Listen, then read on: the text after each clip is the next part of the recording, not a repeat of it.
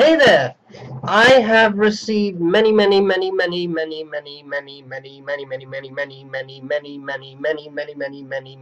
requests to review this pen, and it doesn't appeal to me at all.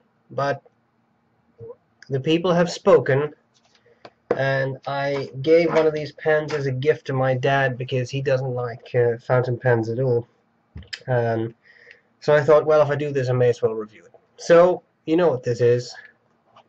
It's a Parker Ingenuity 5th generation, 5th writing, 5th instrument of death, whatever.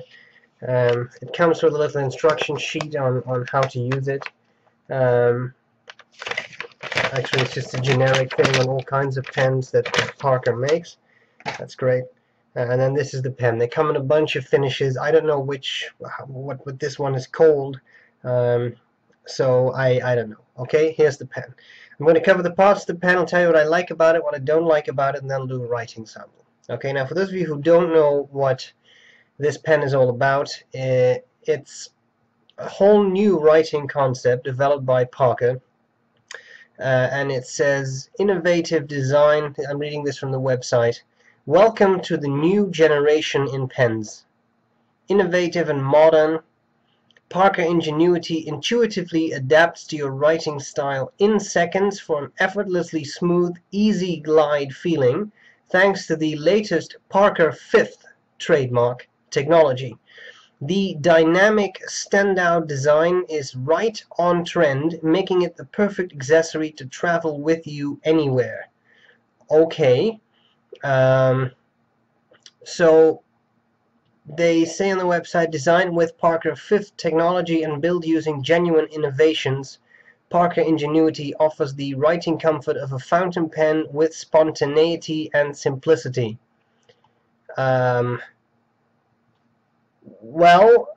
let's put that to the test, because these are some pretty bold claims we got going there. So, this is one of the pens, this is one of the finishes. There are many finishes. There are more gold colored ones, rose gold colored ones, etc. And this is a chrome colored one that I like because that's kind of the design that my dad likes. The cap is very reminiscent of an IM cap. At the top of the pen you have this finial, which as you can see is highly reflective. That's my webcam. I'm sorry, Stephen.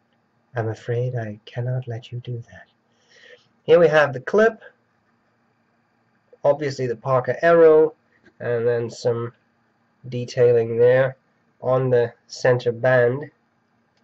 Let me see, sorry, it says Parker, it's a little hard to read probably, and at the end it has a year code. Okay, then we have the barrel, which has the same detailing as the cap has, end of the barrel tapering, some nice fuller grooves, and then some more reflection. Okay, now the big deal with these pens is of course the nib tip. I don't know what, it's not really, it's either or. I would say this has a tip, this pen. So here you have the section of a nice brushed chrome, and then you have the tip, which looks like a fountain pen nib, but it isn't. And then here you have the fake feed and the little writing tip. Okay, so what's so fancy about these pens? I forgot to show you the clip, huh? Well, the clip is springy. It's a good clip. So basically, it's not a fountain pen, but it's not a fine liner either. It is a fine liner with a fake nib on top. Because that is the only thing I see. I don't see anything about this that makes it different from a fine liner, so I don't know what is so innovative about this pen. When you open it up, be careful because the barrel pops off, and that's because, sorry for the noise, yeah, I can't get it out. There is a little spring in there which actually popped out on me at some point, so be careful you don't lose it because that actually keeps the refill in place. Okay, there you have that refill which you sort of twist out. You can, oh, I drop it. You can push it in, and then it makes this sort of half turn if you don't push it incorrectly, which is kind of nice. It says Parker 5th, and you can buy these, and they're pretty expensive relatively, I think, but that's the refill. Made in Germany, parkerpen.com, black and medium. I believe you could also get these in fine. I'm not sure about broad tips, but I haven't looked into it that much. I know that my father likes a medium, so there you have it. Let's reassemble this. Where's the pen? Here's the pen. What do I like about it? What do I not like about it? Well, I'm trying not to sound biased or nasty or anything, but I mean, really, I've tried this pen. To me, it feels in everything like a fountain pen. I remember when this came out, there was the claim that it gives line variation. Well, I don't see it. So you basically buy a fine liner with a fake nib. That's it. Okay, what do I like about it? What do I not like about it?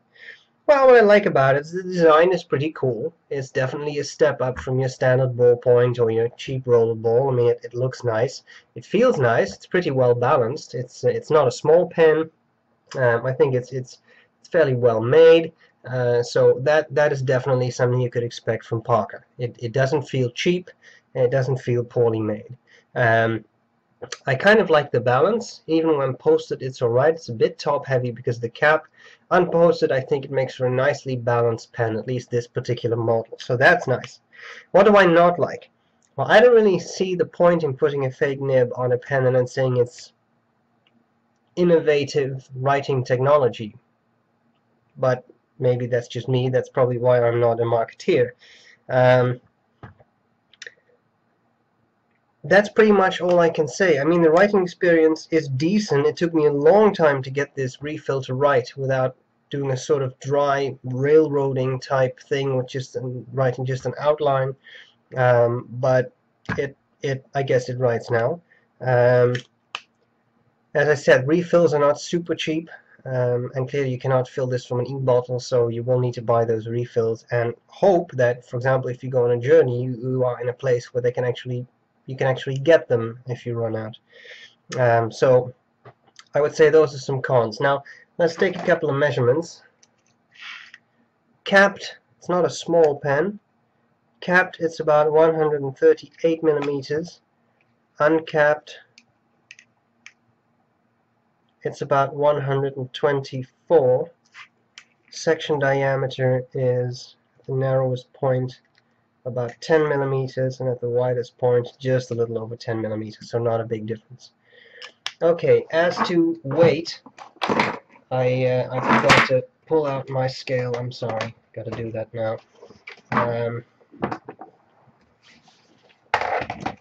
So as to weight, this is an all-metal version, so you may expect that to be a little bit heavier than some other versions.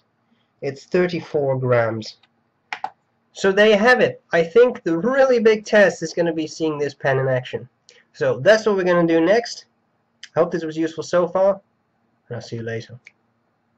Bye bye. Okay, here we go. Writing with the Parker 5th technology. Ingenuity.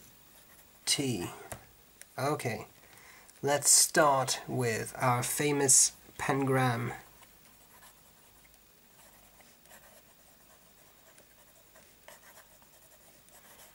Writing is smooth, I have to admit that. There are regular skips. Could be the paper, could be the refill, could be a host of things, I guess. Let's do a bit of fast writing.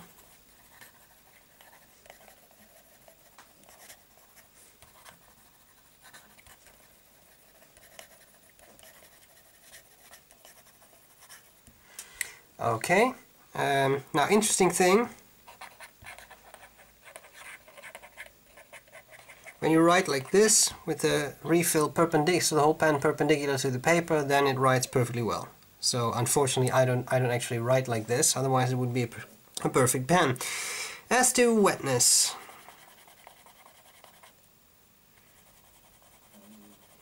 It's fast drying ink they put in there, I think, because it's not particularly wet. As to line variation, you can squeeze a bit harder and then you will see some line variation, but it's not extremely pronounced.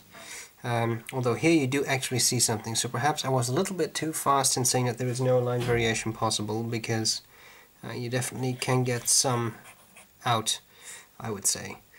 And that is pretty much it. The fifth technology. Would I buy one of these for myself? I don't think so. But it's not a terrible pen either. It is what it is, and it's I'm sure this will appeal to some people, and that's what's important. So there you go, Ingenuity. Hope this was useful, and I'll see you later, guys. Bye bye.